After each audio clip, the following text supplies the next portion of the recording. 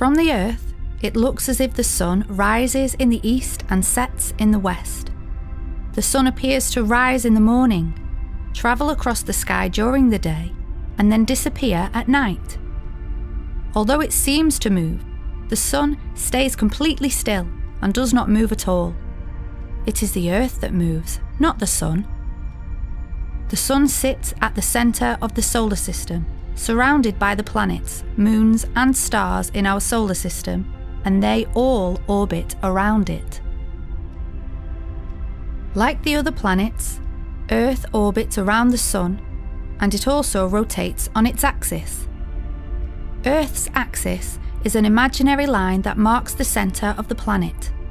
Whilst it moves in orbit around the sun, Earth also spins from its axis, which is that central line. Each rotation on its axis takes 24 hours.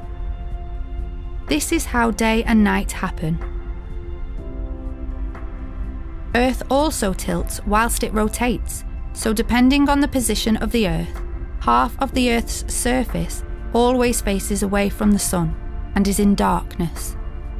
It is in this dark half of the Earth, the half that faces away from the sun, that the countries and people living on the Earth's surface experience night.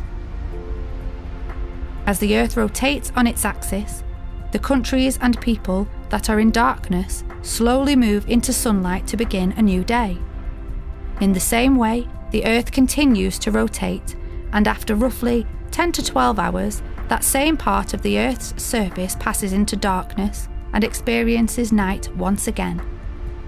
This is why in different places around the world, some people are in night, as their country faces away from the sun, and some people are in day, as their country faces the sun, at the same time.